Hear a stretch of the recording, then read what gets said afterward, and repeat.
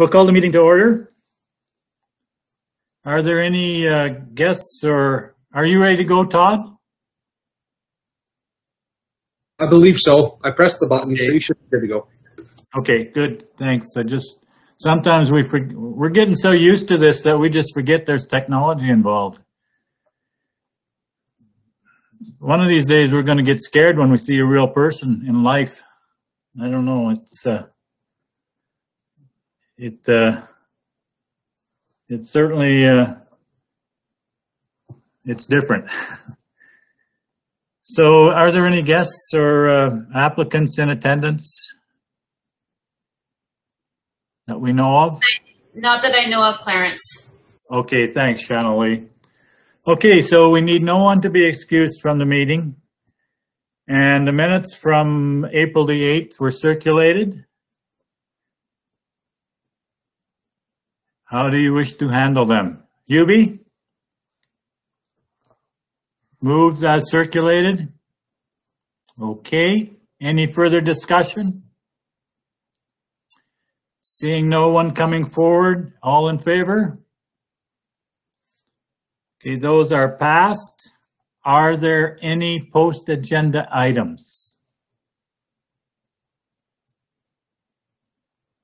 Seeing none, could we have a motion for the adoption of the agenda, please? Alan moves. All in favor? That is passed. And we're on to our development permits in Shanley. Thank you. Development permit 2021022 is for the construction of an accessory building and approval of an existing accessory building with a variance to the distance to the right-of-way. The existing primary building was approved in 2007. The applicants are proposing to construct an accessory building that will be comprised of 4 shipping containers on all 4 corners and enclose the building with walls and a roof. The building will be used for storage. The land use bylaw states that accessory buildings must be 3 meters from other structures on the parcel. The applicant intends to have the shipping containers 2 sides abutting, leaving no setback in between. So we're requesting a variance for the setback between the containers. There's an existing historical cold storage building on the parcel. According to the assessment records, this building was constructed prior to 1980. Therefore does not have a development permit. The land use bylaw states that no part of a building shall be located within 3 meters of the registered right-of-way. This historical building is 1.8 meter of the registered right-of-way, and therefore they are requesting a variance for that. The Eastern Irrigation District owns the right-of-way, and they have provided a letter that they have no issues with the building staying where it is currently located. We have no issues or concerns from staff. There was no response from adjacent landowners. Alicia Bartlett from the City of Brooks circulated to her IDP members, and they had no issues on their end. We're recommending approval with conditions. Okay, questions, anyone? Lionel? Yes. The right-of-way, I'm a little bit confused about the right-of-way. So on the north side of the property, that right-of-way runs west into the next property also. Just kind of curious as to what, why that is. I don't quite understand that.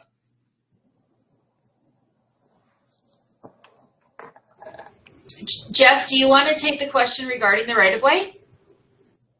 Yeah, sure. I can help out with that. So that that right-of-way there is an EID pipeline. So that pipeline runs through the parcel and then runs east-west across all the parcels in the Martin Industrial Subdivision, adjacent to the south side of Township Road 18-4 Silver Sage there.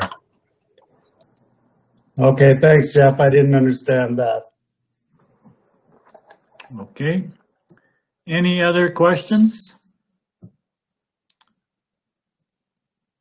Yes, Lionel? I have a question about the construction. So they're building a stub wall on top of the these containers and then putting trusses on top of that. What is the height of that stub wall? Unless I missed it somehow, I didn't see it on the drawing, and I just was just curious as to how high the structure is going to be. The height that they have listed on their application is 14 meters.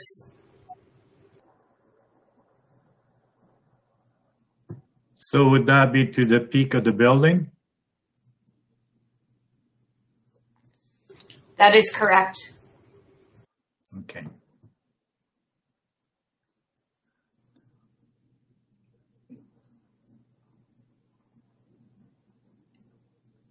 Which doesn't tell you.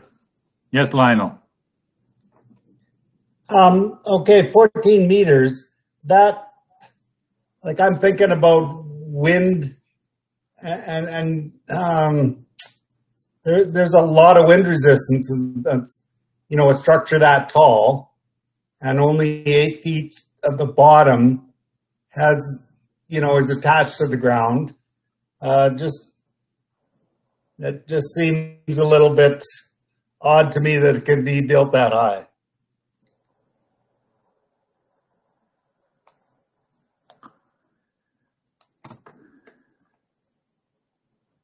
So what do we have in our bylaws or whatever, which guarantees that these types of buildings are structurally sound? The building will. Sorry, the building will require all of the construction permits, and it will have to pass the Alberta Building Code to make sure that it is secure, that everything is secure to the ground and to each other. So, like, it will involve a building of that size will involve 3 inspections, as well as, you know, how the shipping containers are sitting on the parcel also.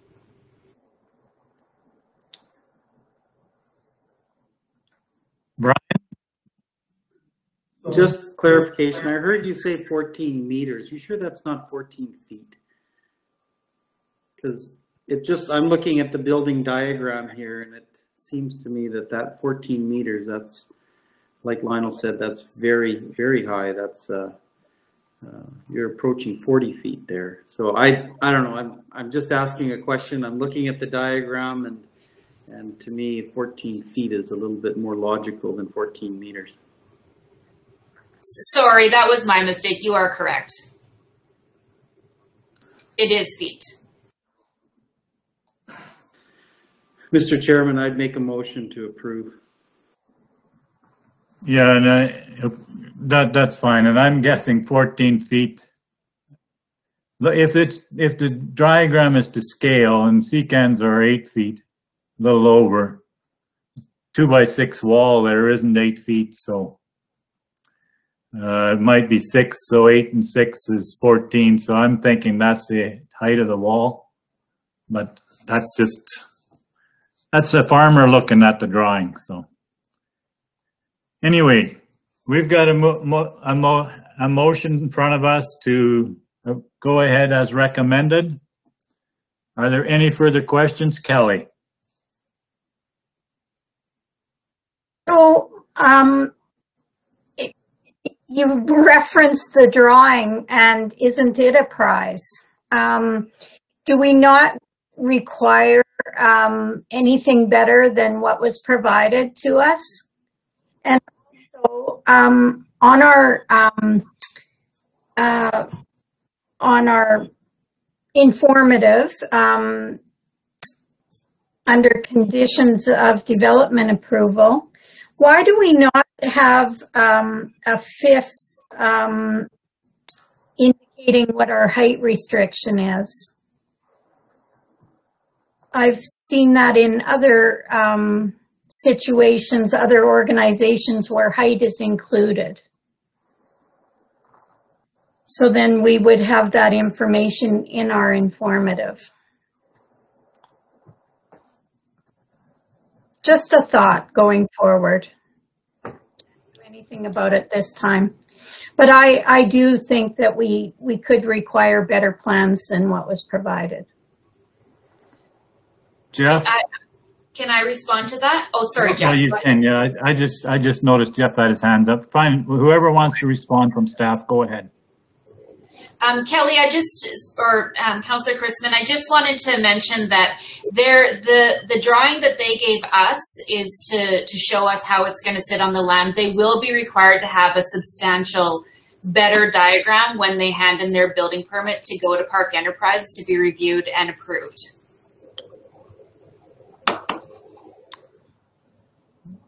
Lionel?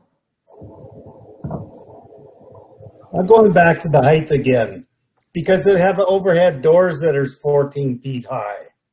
So this building has to be quite a bit more than 14 feet to put a 14-foot overhead door in. On their drawing, it says overhead door 16 by 14. So I've got to ask MPC a little bit. Are we not getting into building codes, which really aren't our responsibility, but our inspection responsibility here? Are we not more concerned? I mean, do we really judge if a building is sound or not? Are we not responsible more for where the building is situated? Just wondering if we're getting into areas which really aren't our area of expertise and are overstepping our boundaries. Jeff? I think that's a very fair comment. In our role at this meeting here is to permit the actual footprint of the site and the layout of the building on the site. Understanding there is a little bit of discrepancy between the building height from what the plans show, what the application shows, everything else. Having a quick look in our rural industrial area, we don't, from what I see, list a maximum height, so it is left at the discretion of the development authority.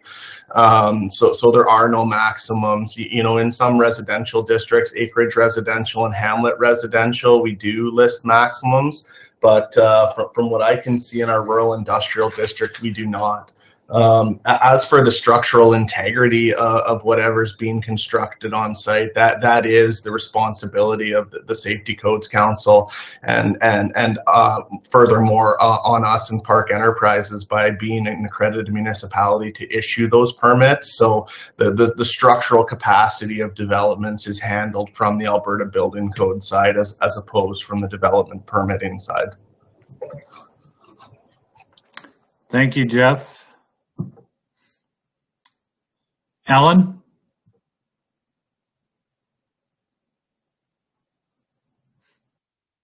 Approve with conditions? We've already got that. Thank you. Anything further? All in favor? Anyone opposed?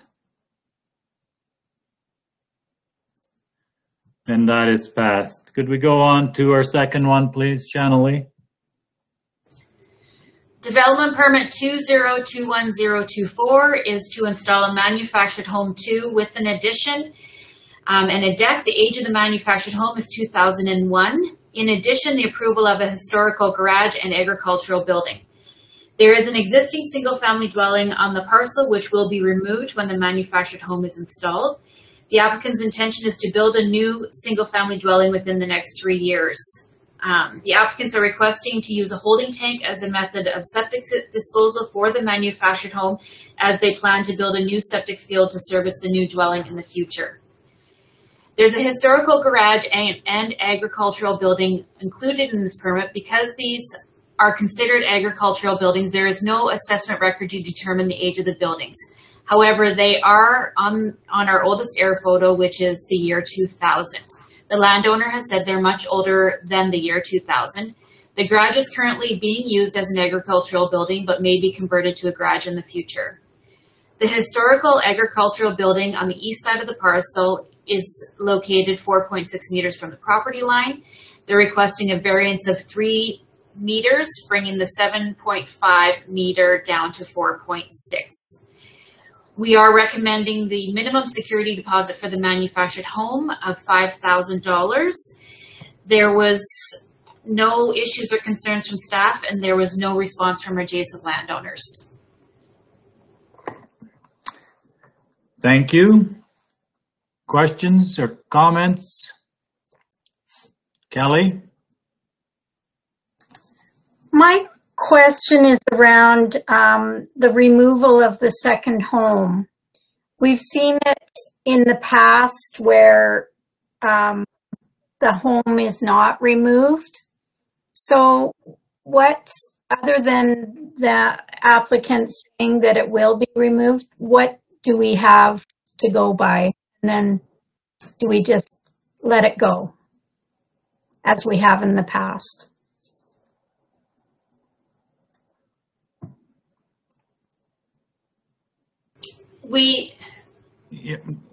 Shanali or Maria, it doesn't matter. You both had your hands up. My comment is that we do not go out and inspect the land for the original house to be removed.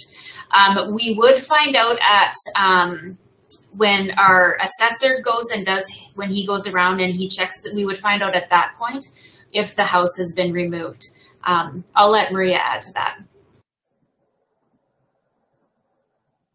Annalie, that's what I was going to say as well. Right now, we don't go around policing if structures have been removed or not. And that could be at a decision that MPC makes. Maybe the house doesn't have to be removed, but I believe that this applicant indicated that they were wanting to remove the house, which is why it was included in this application. So I guess I would say two things. Would we not approve it if this now turned out to be a second dwelling?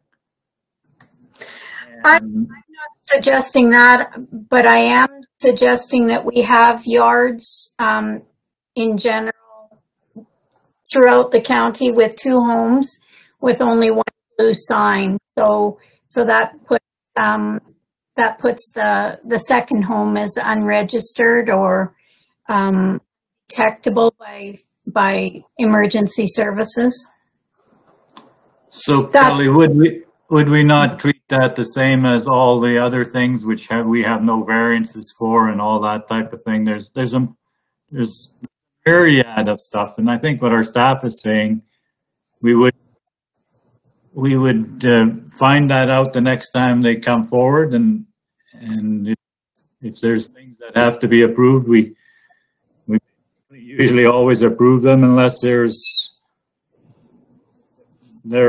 stuff that is affecting people that we hadn't thought of before. So I don't know. I'm not sure it's a big deal, but I will make the motion. Thank you. Mm-hmm. Any further questions or clarifications, Brian?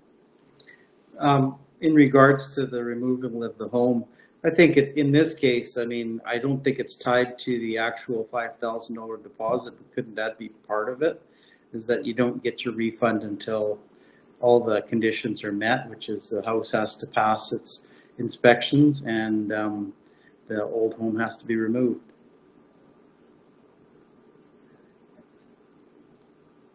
And yeah, and I guess my question is, unless someone's living in it, are we really concerned if they use it for storage? And would we or would we not approve it just because? And so I think we're getting hung up on something that we really don't need to get hung up on. Just my comments. It's at your discretion. Brian, did you want to make further comments? No? Anyone else? Lionel?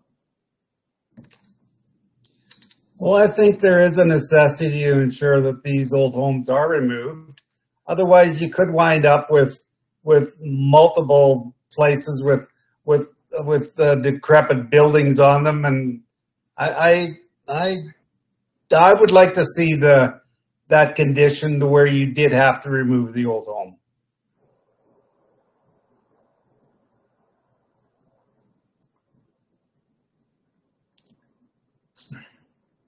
So is that are you making that a condition? Because we'd have to vote on that first of all. Kelly? I was just going to say that, especially when the applicant puts that in their plan, why would we not add that I just think it makes sense to follow up with their plan and support their plan. Just my thoughts. And I would be open to adding that to the motion. Okay. Shanalee?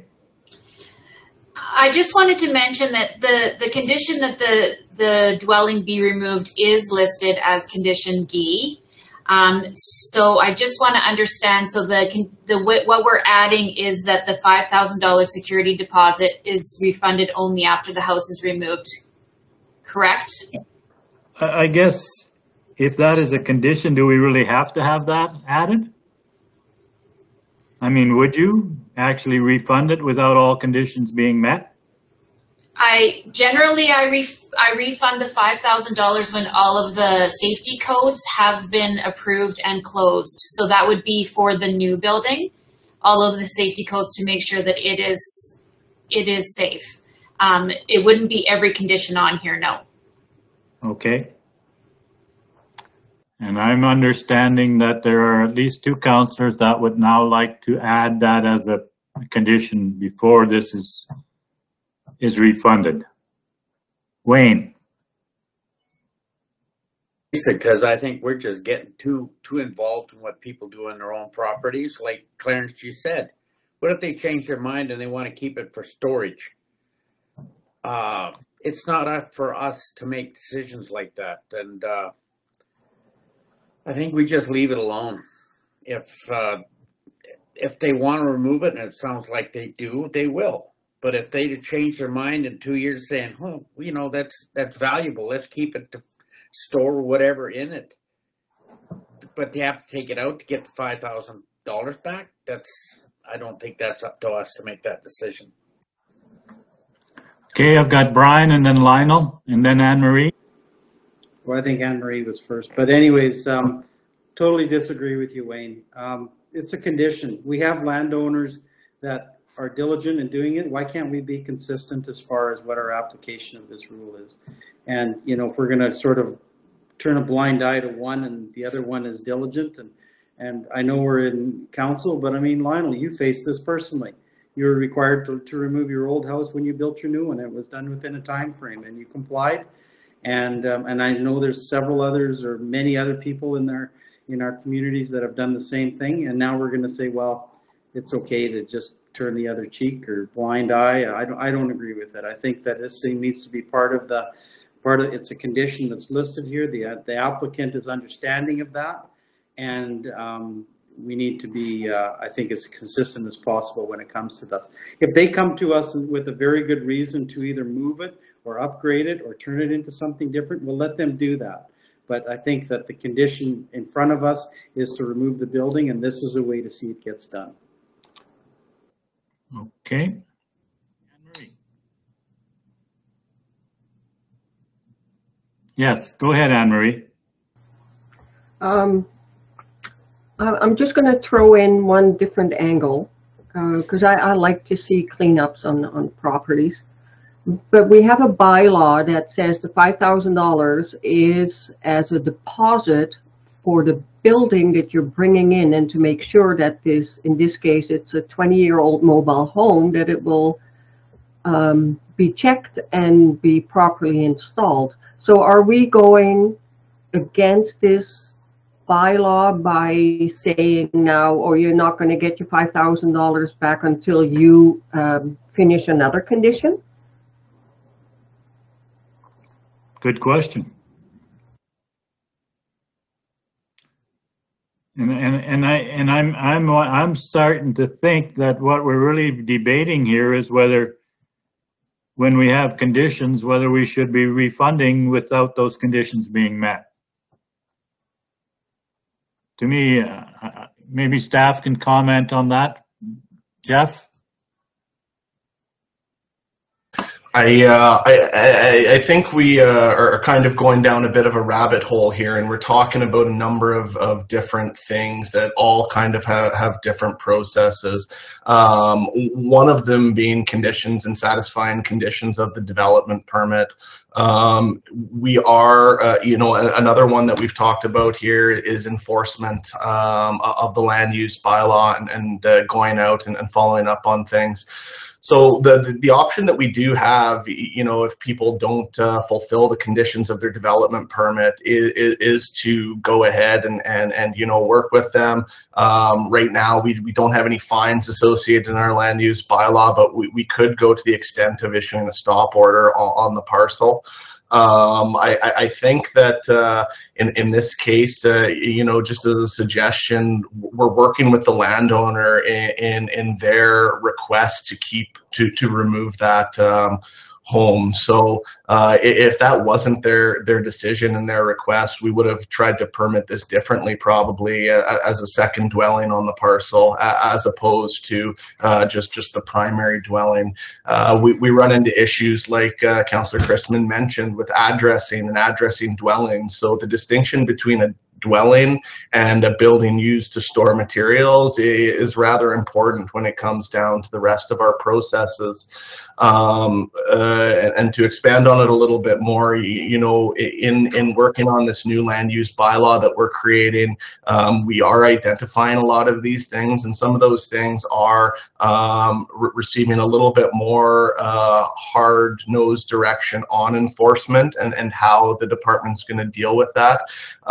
Realistically, right now, enforcement is completed on a complaint-driven basis.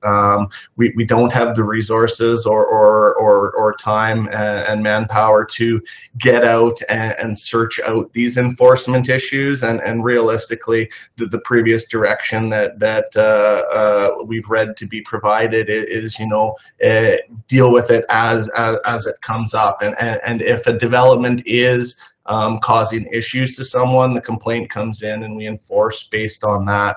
Like I say, with this new land use bylaw, some of the processes that we are going to work on is following up with development permits and ensuring that when a permit's issued, not only is it issued and it's done, that all of the conditions of that permit are going to be satisfied, and we have that final close-off step to say, yes, the conditions of the permit were satisfied. If in this situation we approve the motion as recommended on the RFD with the condition to remove that dwelling in 1 year, if that dwelling's not removed, this development permit is not valid for the new house.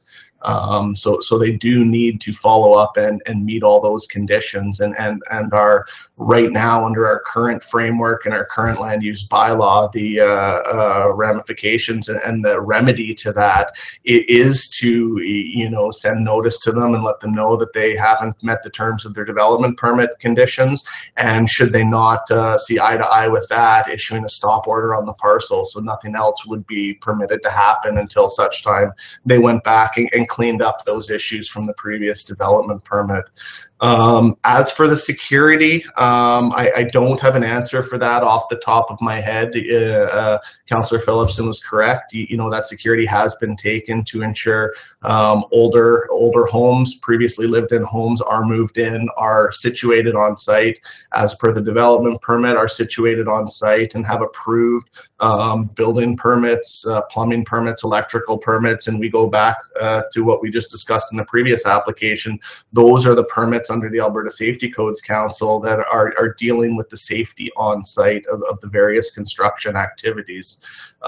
So that was a lot of information, probably not much direction, but we are working on all of these things. But I think we're talking about a number of different situations between enforcement, conditions of development permits, securities, and what are they for.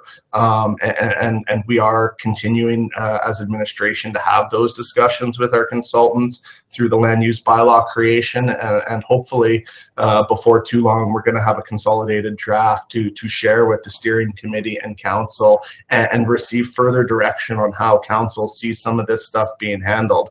But long story short, in this situation, when we say removal as a condition of the development permit, because that's what they said they were going to do, I think we have an obligation to ensure that it's done in the end.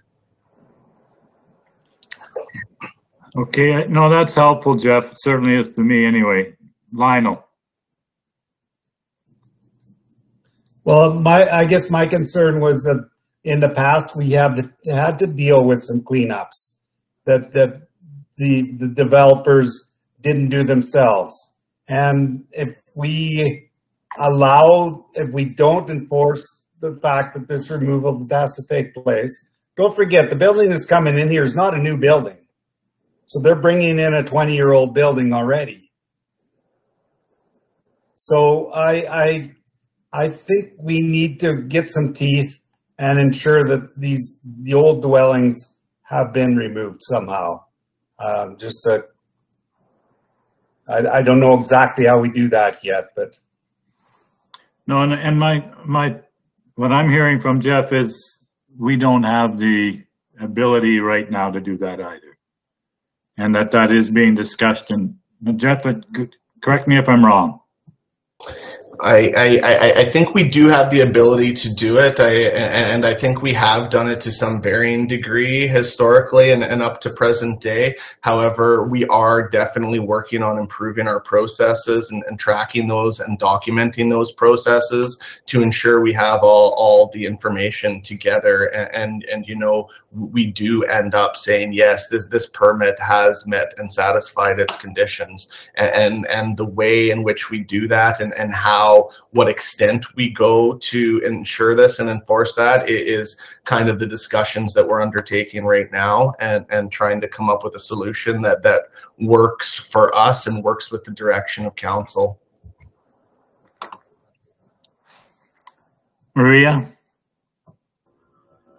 Thank you, Mr. Chairperson. Just for MPC's information, the current bylaw says that MPC may require a security deposit of a minimum of $5,000 to a maximum value of up to 50% of the assessed value of the building to ensure that the conditions of the development permit are met. So in this case, we can hold $5,000 as a minimum, or 50% of the value until the building is removed. And we can do that for any application that is presented to MPC should they feel the need to do that. Okay. Without any additional statements as far as the recommendation here is concerned, Maria? No, I think Jeff covered everything. I think that in this case, if the applicant wanted to keep that building, then this application should have been presented as a second dwelling, and it wasn't. So if this building is not removed, then they are in contravention of their development permit, and then we can remedy that via a stop order. Okay. Kelly?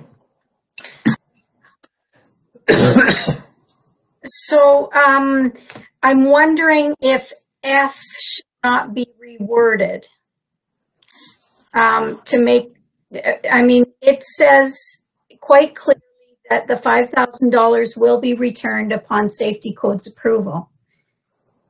So if we just clear up F to in alignment with what our discussion is, would that not fix? Just refer to bylaw 1892-17 that Maria referenced. and take out the second sentence that refers to safety codes, I would be happy with that.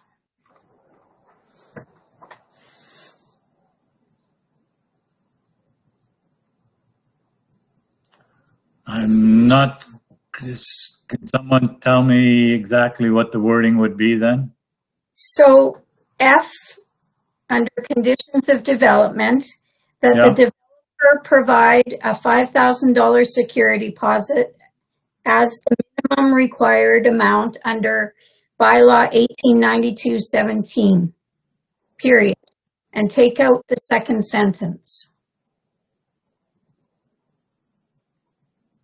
Because the way it is worded here, as safety codes approve it, they are going to get their $5,000 back.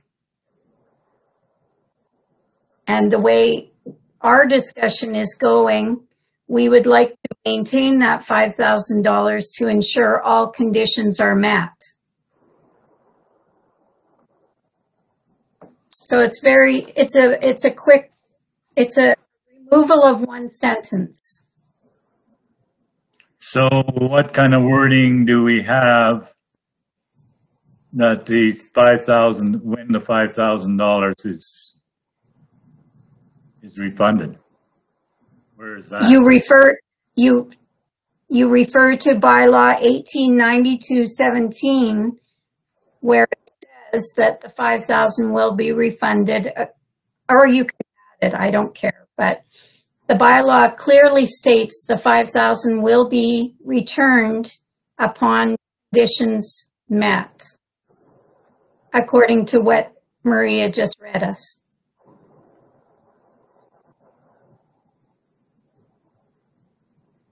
Jeff? I believe Councillor Chrisman's comments to be true there. If we remove the second sentence in point F, then we would have the ability to hold on to that security until such time they met all the conditions of their development permit. Okay.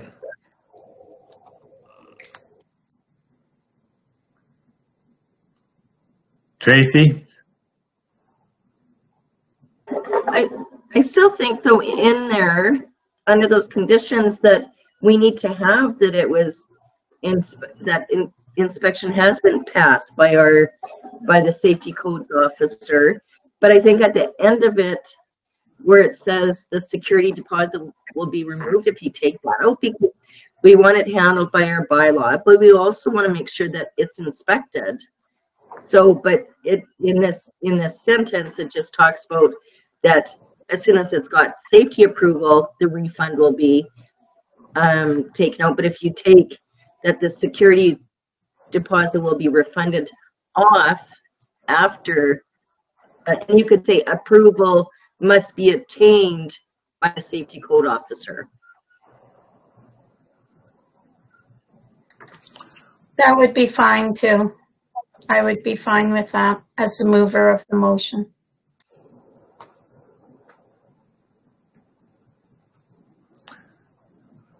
Okay, what have we got? Someone want to clarify that again now?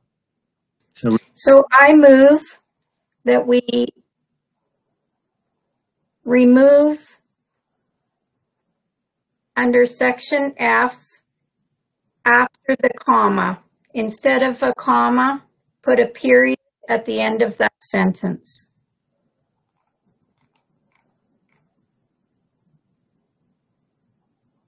And so my motion is to approve with that add to the conditions.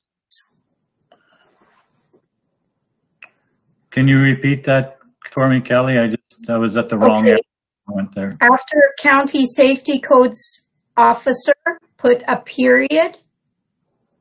Remove the remaining words.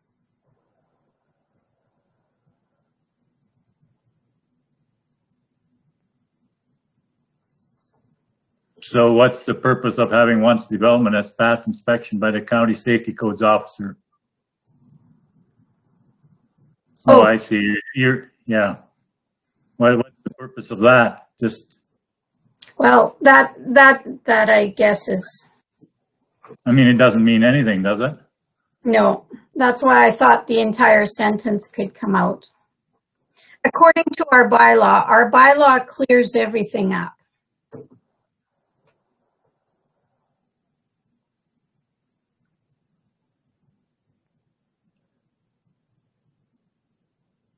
So what happens if you say once the development has passed inspection by the county safety codes officer and all conditions are met, the security deposit will be refunded? That's what we're after. Why don't you say that? Do you want to set a precedent with this one? I mean, that's up to MPC. I'm just asking. But that's what you're doing.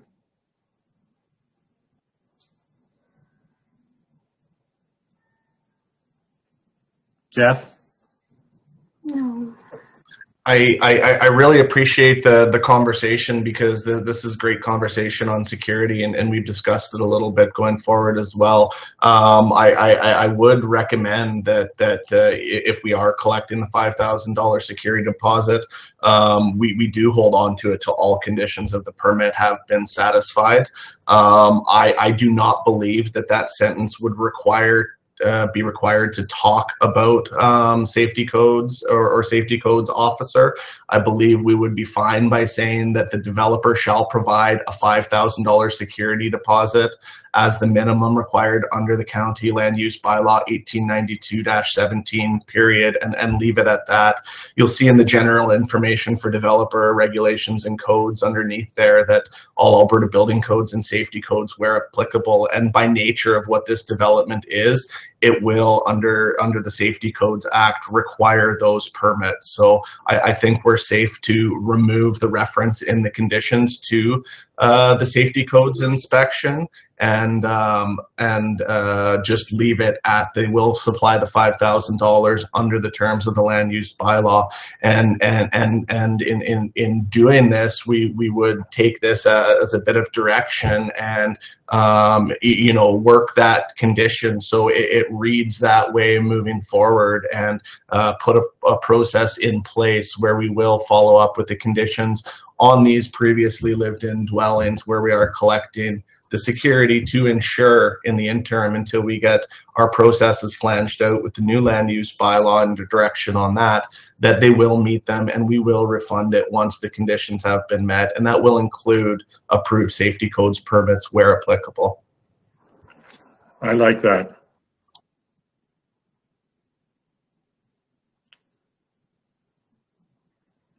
Clarification necessary for anyone?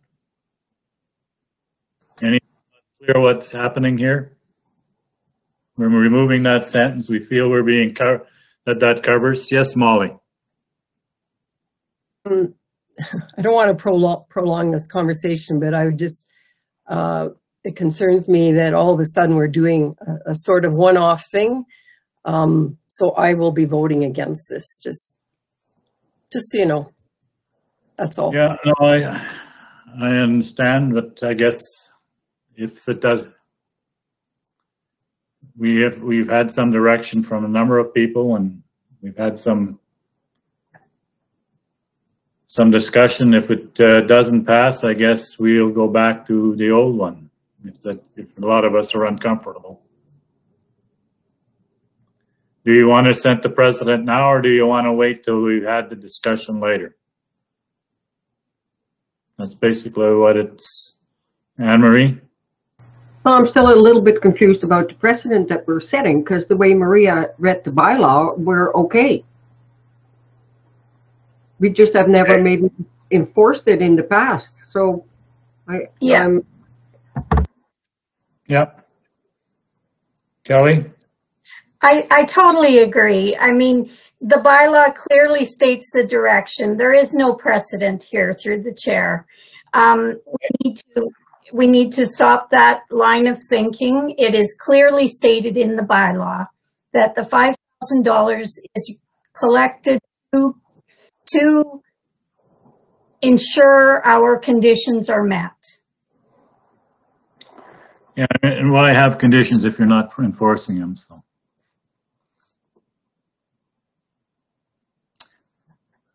Anyone else? So we are removing the last part of F. which makes it clear that we want conditions to be met before the refund.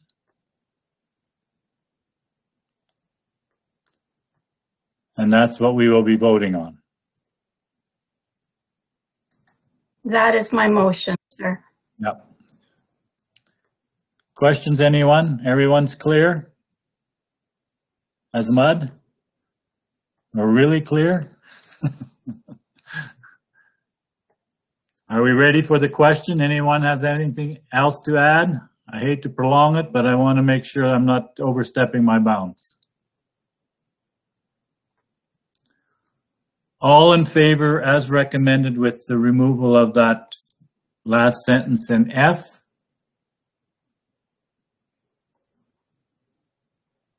Opposed? I've got 1, 2 opposed. Make sure your hands are up, please. Okay, then I will call a motion passed. Okay, I thought this was going to be a short meeting, and I will never think that again. Third one, Shawnee. 2021026 is for the installation of roof mount solar panels. In acreage residential, an individual solar panel installation is a discretionary use. There is no variances requested. The applicant is installing the panels to service his own parcel and will not be selling any energy back to the grid. There was no issues or concerns from staff. There was no response from adjacent landowners, and we're recommending approval with conditions. Questions, anyone? Clarification? Lionel? Well, since we're working on conditions today, I'm going to go. I'm going to go to condition F again, and which states solar panels must be located such that they do not create undue glare on neighboring parcels. So is that suggesting that that there could be glare from them?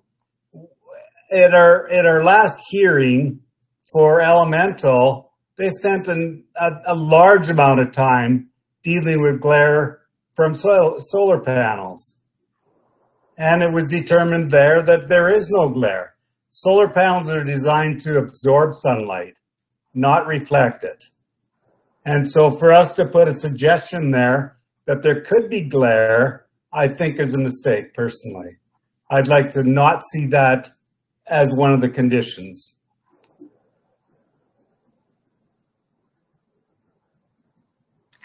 So you're saying, Lionel, that glare is not a manner or a condition or that's not the word, is not caused by how they're placed, but are caused by if they're made correctly. Is that what you're? Solar panels do not produce glare. Okay. They absorb sunlight. They do not reflect it. Okay, so and if there is glare, they've been made in the wrong manner. And we're not going to get into that. That's basically correct, yes.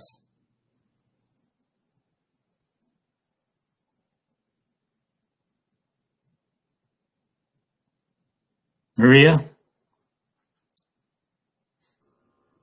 Thank you. I can't speak to glare or no glare, but this condition does come directly from the land use bylaw. And that is why it is now in here. And I believe the reasoning for including this condition is if there is a complaint from a neighboring landowner or someone from the road, then we can use this to pursue some remediation or remedy if required. Yeah, either something to block the glare or whatever. Yeah. Anne-Marie? Well, after that, I'm ready to make the motion. Thank you. But I will throw it open to further discussion. Anne-Marie has made the motion. Any further clarification necessary? Councillor Amelon? Yes. I just wanted to confirm if the motion is with F removed or if F is staying. F is staying. Yes. Okay. Right, Anne Marie? Okay. Anything further? Are you ready for the question? All in favor? Anyone opposed? That is passed. We had no post-agenda items and nothing in camera. We have some information items according to our agenda. And then I will go on to question period. Are there any further questions or comments? If not, thank you everyone, and I will adjourn the meeting.